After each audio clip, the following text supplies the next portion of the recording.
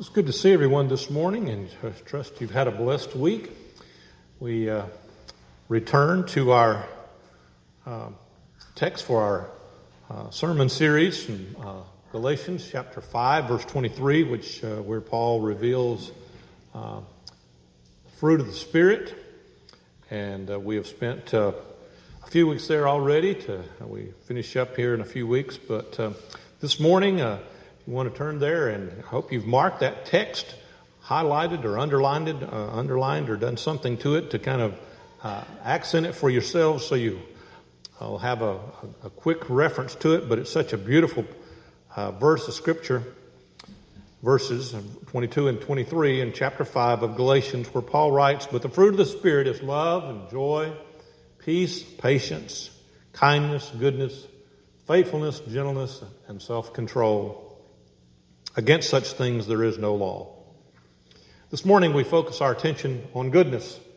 Now, you may or may not, I don't recall if I've ever told this little anecdote before, but if you have, just listen anyway. But I heard about a lady who was having trouble with her little boy, and he just wouldn't behave himself, and so she did everything she thought she could to kind of correct him, and it just wasn't working. And so finally he came to her and he said, "Mama, I'll be good for $1.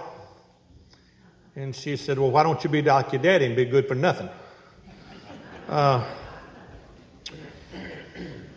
Maybe you've heard it, maybe you've said it, maybe you've had it said about you. He's a good man. She's a good woman. We hear those things, we say those things, and what do we mean by it? I mean, it's not uncommon. We just all have perhaps a different way of thinking about it when you hear that phrase, he's a good man, she's a good woman. Are we talking about someone who is morally upright? Someone who does all the good things that we think good people ought to do? Or are we talking about someone who does good deeds? Or are we talking about one who does the right things in the right way for the right reasons to the right end? Get a lot of right in there. Well, the Bible uses the idea or the term good or goodness hundreds of times, literally hundreds of times throughout both the Old and the New Testament. It describes creation, it describes men and women, it describes the deeds of men and women. It's just used extensively throughout the Bible. In the book of Psalms, chapter 14, first 3 verses, the psalmist wrote these words, "The fool says in his heart, there is no God. They are corrupt. Their deeds are vile. There is no one who does good. The Lord looks down from heaven on the sons of men to see if there are any who understand, any who seek God. All have turned aside," he says, "and they have together become corrupt. There is no one who does good, not even one."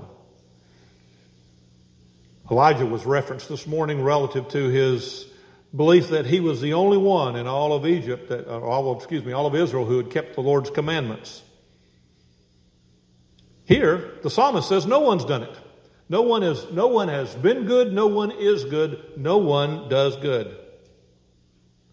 But as we think about this in light of the text, we understand that goodness is viewed here as a quality that is really, really significant and important, and the Apostle Paul singles it out with these 9 other aspects of the fruit of the Spirit. And so we begin with the same questions and look at the same questions that we've asked about each one of these ideas concerning a part of the fruit of the Spirit.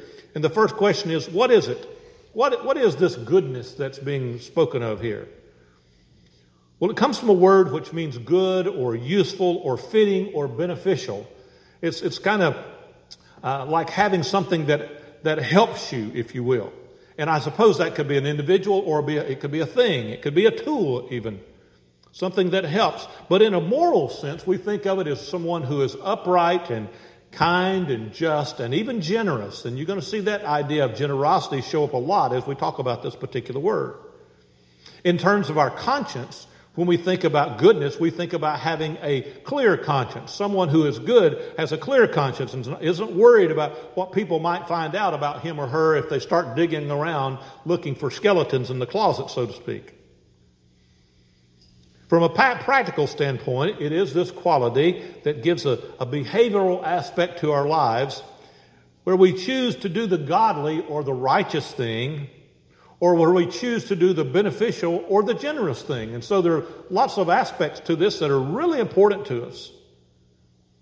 Now, when we think about generosity, we understand it to be the willingness to share what one has for the benefit to and the blessings of others. This word is kind of immersed. The word goodness here in this text is kind of immersed, if you will. It's baptized in the whole idea of generosity.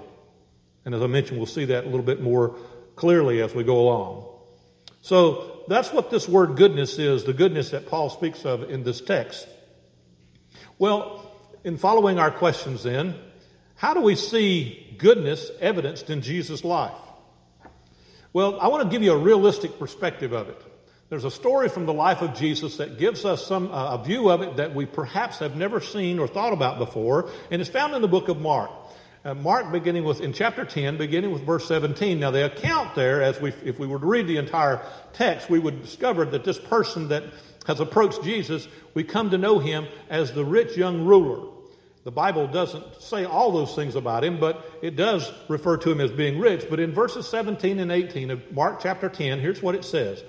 As Jesus started on his way, a man ran up to him and fell on his knees before him. Now, I'm going to suggest that phrase means he was young, because not too many of us who are older can run anywhere, and we're certainly not going to run somewhere and fall on our knees. That's the last thing. You might trip and fall on your knees, but that's not something you plan to do.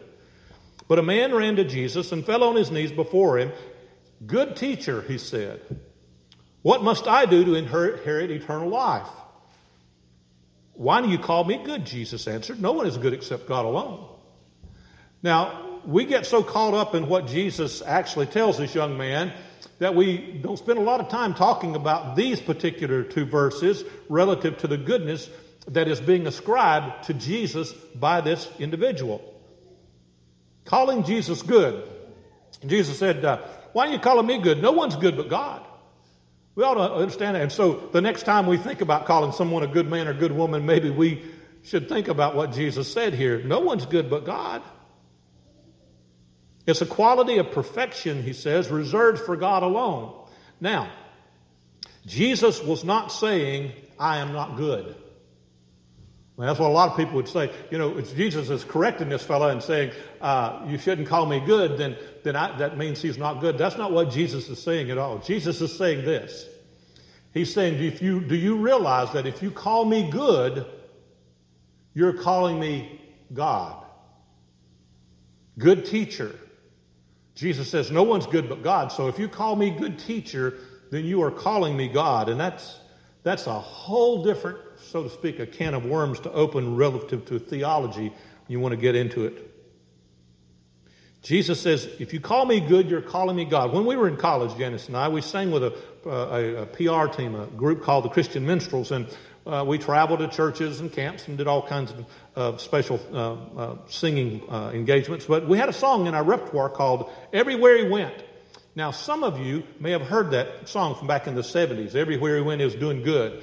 And it goes through a list of all the things that Jesus did while he was here on earth. And it's just a really, really great kind of catchy tune. It's one of our favorite songs to sing. Everywhere he went, he did good.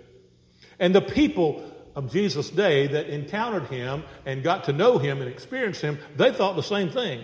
In Mark chapter 7, verse 37, it says, the people were overwhelmed with amazement and said, "He has done everything well. He even makes the deaf hear and the mute speak." Now, the word "well" here is not the same word that we have for goodness, but it is the same idea. It refers to godly action for the benefit of others. And that's what this whole idea of goodness is trying to kind of convey to us. Godly action for the benefit of others. And so when someone says they possess a part of the fruit of the Spirit, the Holy Spirit has produced goodness in them, they're actually trying to bless other people with their efforts. And that's basically what it means. Now, when you think about the examples of Jesus as relative to this idea, Mark chapter 3, verses 1 through 4 give us a nice picture. So if you want to turn and read that, we'll read that together. Mark chapter 3, verses 1 through 4. Another time, he went into the synagogue, and a man with a shriveled hand was there. And some of them were looking for a reason to accuse Jesus. Now, when we say some of them, keep in mind that the some of them is most likely Pharisees and all these religious types. Now, it doesn't say it in the verses that we're going to read from that text, but a little farther down, both in the context here, both of Mark chapter 3 and I think it's Matthew chapter 11 that records the same account. It tells us that we're talking about the Pharisees, okay? Some of them were looking for a reason to accuse Jesus, so they watched him closely to see if he would heal on the Sabbath. And Jesus said to the man with the shriveled hand, "Stand up in front of everyone."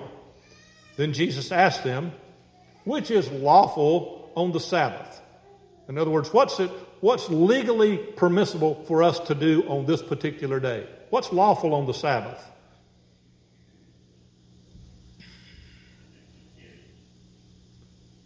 Then Jesus said to the man with the shriveled hand, "Stand up in front of everyone." And then Jesus said to them, which is lawful on the Sabbath, to do good or to do evil, to save life or to kill? But they remained silent. So Jesus presents them with an interesting question here. What's lawful on the Sabbath? What's the right thing to do on the Sabbath? What can you do? What can you legally get away with, and what's the right thing to do? Is it right to do good, or is it better to do evil? Is it right to save life or to take life?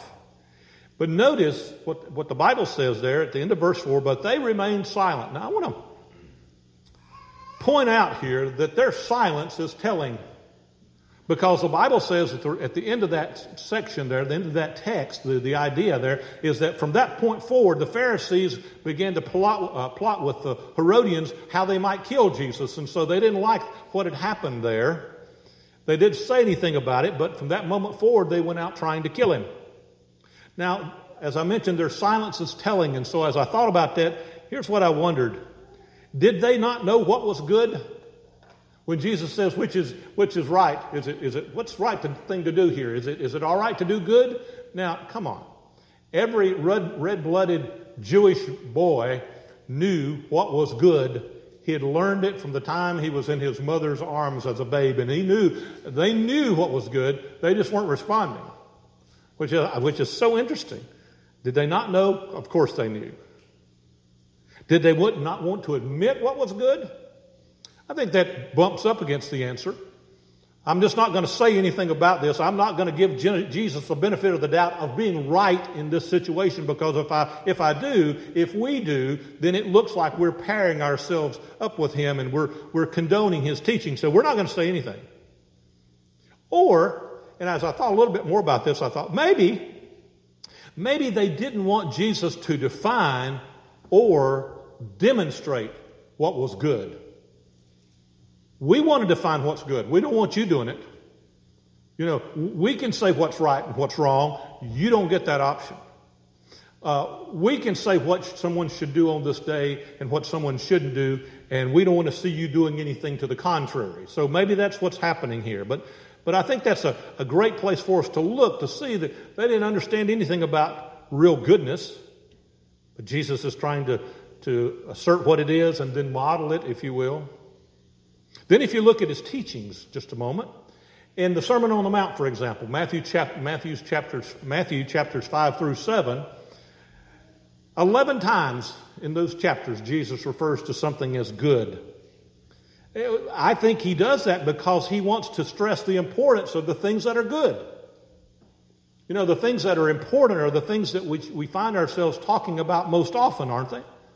Or at least that we're most seriously engaged in conversation about, the things that are important. And so Jesus talks about things in those chapters that are good. Or how about over in John chapter 10? This is another good one. John chapter 10, beginning with verse 11, where Jesus asserts some things about himself. John 10, beginning with verse 11, he says, "I am the good shepherd." I'm not just any shepherd. I'm the good shepherd. I'm not just the shepherd that everyone thinks I ought to be. I'm the good shepherd.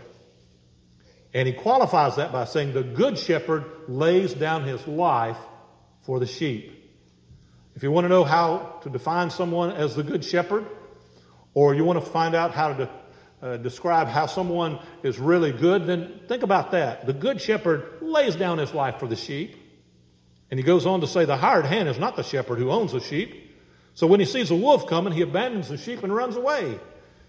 Then when the wolf attacks and attacks the flock and scatters it, the man runs away because he's a hired hand and cares nothing for the sheep. Jesus says this in verse 14, I am the good shepherd. I know my sheep, and my sheep know me. So when the wolf comes, the good shepherd doesn't run away, and the sheep don't run away from the shepherd either. They know which shepherd to follow when tough times come about. And it's here in this, when the wolf shows up. 3 times Jesus describes himself as the good shepherd in this text, this section. He describes his shepherding position and his works, the promises he makes, and the way he provides protection, and the way he offers anything that is needed by the sheep, he provides for them. And so you get this, at least this image of Jesus here relative to the whole concept of goodness, as Paul has listed it as a part of the fruit of the Spirit. So let's answer the third question then. Why does Paul hold goodness in such high esteem? What makes this such a big deal for him? Well, there are a few reasons I want to suggest to you. And I want to begin by saying Paul sees goodness as a fulfillment of his prayer to God. When he's praying, he understands that goodness plays a role in this. In 2 Thessalonians chapter 1, verse 11, he says this, with this in mind, we constantly pray for you that our God may count you worthy of his calling, and that by his power he may fulfill every good purpose of yours and every act prompted by your faith. Paul thought of himself and was indeed, in fact, a spiritual father to among so many churches in the first century, early first century, the early life of the church. And one of the things that he really tried to draw out as much as possible among all those people in all those places was goodness. There's a practice of goodness here. There's something about being morally upright and at the same time being outwardly focused on helping other folk, if you will.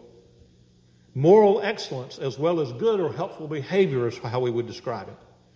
So Paul sees this whole concept of, I'm praying for you so that you might be not only a good person, but a righteous and generous kind of person relative to this.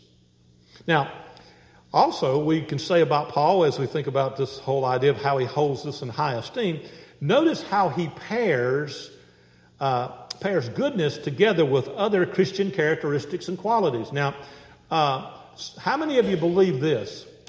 You know people by the company they keep. I see a few hands. Now, all of us probably think it. We might not want to say it, but most of us think that we can usually judge people on the basis of the company they keep. Do you know that words are like that? Words in the Scripture are like that. You can judge whether or not a word is good by the company it keeps, by the other words that's used in it. And Paul uses this word goodness, or the idea of goodness, in a couple of other texts that really help us in this regard. The first one is found in Ephesians chapter 5, verse 9. And here's what he says. For the fruit of light, which is similar to the fruit of the Holy Spirit, obviously, the fruit of light consists in all 3 things: goodness, righteousness, and truth. And so Paul is tying goodness to righteousness and truth, saying if you want to see how these words function, we put them together with other words, and we have righteousness and truth as a big player along with goodness. Isn't that a great idea? One more. Romans chapter 15, verse 14.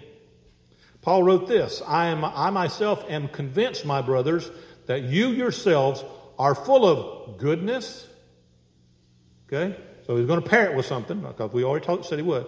Goodness, complete in knowledge, and competent to instruct one another. And so here, he ties it to the whole idea of being complete in knowledge and competent to instruct other people. So look at the company the word goodness keeps, not to mention all the other good things that we see it listed with there in Galatians 5, 22 and 23, that long list of a total of 9 things there.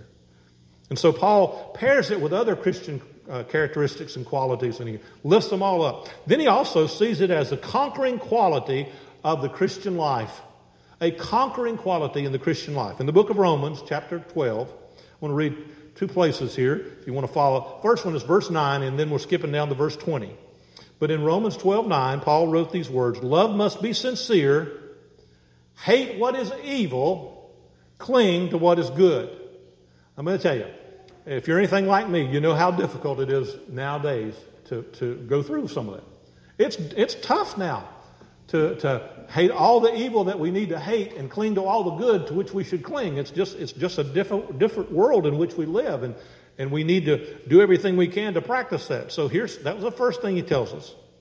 And then as he writes down through the rest of that text there, from verse 9 on down to verse 19, he talks about all these different things that we need to be doing.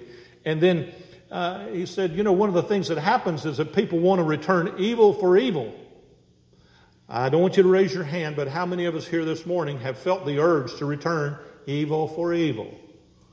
I'll raise mine. Now, I'm going to pronounce all of you innocent, but I pronounce my own guilt this morning, because there have been times when I would like to return some evil for evil, and perhaps even did. I know you find that difficult to believe, but notice what he says in verse 20, Romans 12. On the contrary, if your enemy is hungry, feed him. If he's thirsty, give him something to drink.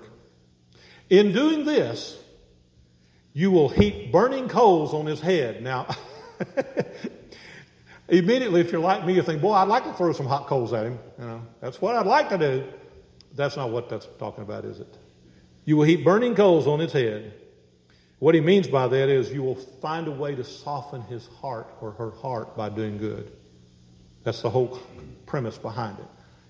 If someone's done us wrong and have really functioned as an enemy, the thing we want to do is treat them in such a way as to kind of break the barrier down and bring it back to what it needs to be. And then he finalizes it with these words: do not be overcome with evil, but overcome evil with good. Well, it's sometimes a difficult thing to do, but that's exactly what we've been commissioned to do. Stuart Holden, in his book, Prevailing Intercessory Prayer, tells of being in Egypt and meeting a sergeant in the Highland Regiment. He was a Christian, and so he asked him how he was brought to Christ. And the soldier replied, the sergeant, that is, replied, there was a private in my company, and he had been converted on the island of Malta, in Malta area. And I gave him a terrible time. And he said, I remember one night in particular when it was very rainy, and he came in and wet and weary from sentry duty. And yet, as usual, when he came in, he got down on his knees before going to bed to pray. And my boots were covered in mud, and so I threw them both at him and hit him in the head twice. And he kept on kneeling and kept on praying. The next morning when I woke up, I found my boots beautifully cleaned and polished by my bedside. This was his reply to me, and it broke my heart. That's the day I was brought to repentance. It isn't easy. It isn't easy. But Paul holds goodness in high esteem because he knows that repaying good for evil will bring about much better change than the other way around. Lastly, then the practical question basically is, how can we embrace goodness and display it in our lives? How can we make it happen? Well, first of all, we need to see this goodness as a command that needs to be obeyed. Now, it's nice to think of it just as a quality that gets produced by the Holy Spirit, and that's certainly true. But it's a command also to be obeyed. And when Paul wrote to Timothy, in the 6th chapter of 1 Timothy, Paul talks a lot about money and about materialism. And then in verse 18 of that chapter, here's what he says. Command them, he's speaking of all Christians, all people, command them to do good, to be rich in good deeds, to be generous and willing to share. Now there he's pairing up those words again, notice. Because he's talking about people who are rich, and he says, command these folks to be rich in good deeds, to do good rather, to be rich in good deeds, and to be generous and willing to share. I talk about this often, I know, from up here, and there's so many things that I find attractive about the Shiva Church. But the generosity of the church is one of the things I find extremely attractive. The way the church responds to needs and everything. This morning in the Sunday school class, we mentioned a mission that we want to send some money to, and I told them, I made a proposal, and I said, we'll give this much plus whatever you give today. And people came up and put money in that, like way better than normal because of the generosity. So Paul says, it's not the same specific word here for good, but this good refers to righteous behavior. The good deeds refer to righteous actions. The generosity refers to sharing with people who are in need, which is the actual definition of the word in Galatians 5:22 and 23. The second thing we can do is engage ourselves in the practice of this goodness. We receive it as a command, but we engage ourselves in the practice of it. Upright moral behavior, that is good. That's one of the definitions of being good. But also, deeds that need to be done and gifts that need to be shared. I read about a preacher who was, many of us are like this little boy perhaps. I read about a preacher who was teaching a lesson on the 23rd Psalm and to a group of children, and he noticed that one little boy seemed particularly upset by the phrase, "Surely goodness and mercy will follow me all the days of my life." And so when the preacher said, "What's wrong with that phrase, Johnny?" And he answered, "I understand about having goodness and mercy follow you, but I'm not sure I'd like to have Shirley follow me around all the time." Unfortunately, we think Shirley's following us around all the time instead of goodness and mercy. Here we are. See the goodness as a command and engage ourselves in the practice of it. Now, as it concerns our salvation, some people will rely on their goodness for their salvation. But we know that our goodness, no matter how good it is as filthy rags before God. It could never secure us salvation, could it? Salvation is brought about by goodness, but not our goodness, but rather by the goodness of God. And as a fruit of the Spirit, Paul's description of this goodness is that which is produced by the Holy Spirit after we've been granted salvation and the Spirit's indwelling presence comes to us. And the Christian's task, our task as believers in regard to this, is to allow the Holy Spirit to manifest this goodness within our lives. I don't know if you've ever experienced this or not, but maybe you've been in a situation where you knew it called for goodness and the Spirit was prompting goodness and you fought it. There's probably been some times in my life when I've fought it. I know I should be good, but I'm going to fight it. Paul says, don't quench the Spirit. Don't put out the Spirit's fire. When God's Spirit's trying to prompt us, to motivate us to do the thing that's good, then let that happen. Let that happen. I don't know specifically what that might be in your case or in my case, but let it happen. Let it happen. Jesus said, if you call me good, you call me God.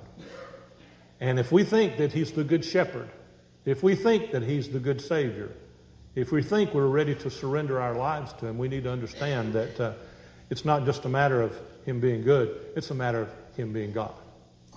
And when He calls us, we respond in kind. If you're here today and you don't know the Lord as your Savior, He's a good shepherd. He's a good shepherd. He doesn't want to put any more on us than we can possibly bear up under. He says, take my yoke upon you. Learn me. It's simple. It's not difficult to respond to the love, grace, and mercy of Christ. If you're here today and you need to do that, we're going to give you that opportunity. We're going to stand and sing a hymn of decision.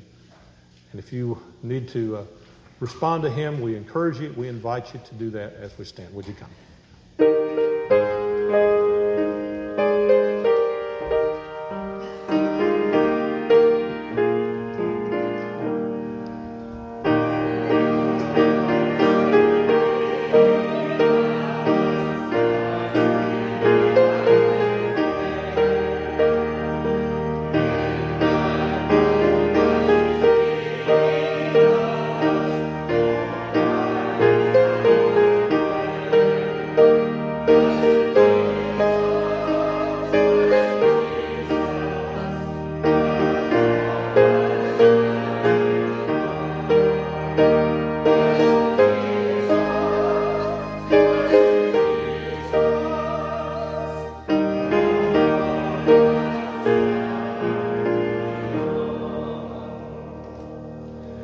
thank you so much for your presence this morning. I had not looked at this. I did not know that this hymn was chosen. I thought that's kind of interesting that we're singing about the shepherd after we've talked about him as being the good shepherd this morning. So God kind of puts all this stuff together. Just like Dennis this morning when he got ready to do his communion meditation, Joe had already read scripture. God does some of those things just to mess with our minds sometimes, I think, and kind of trick us a little bit, which is a great thing. Hope you have a blessed week. Hope the Lord will use you in a really special way, that you'll have opportunities to display this wonderful part of the fruit of the Spirit known as goodness this week. Let's bow for benediction and then our closing chorus. Thank you, Father, for being our God and for loving us beyond measure and for sending Jesus Christ to be our shepherd, to give his life for us. Father, we know he was the good shepherd. He told us so. He demonstrated it. And we know that this great quality and characteristic of goodness should also be present and prevalent in our lives. And so we ask that through your Spirit you will empower us that we might display it to those around us, not so that we might receive glory ourselves, but so that you might be glorified. Thank you for loving us and meeting our needs through Christ. Keep us safe this week and use us in your service. We pray these things in Jesus' name. Amen.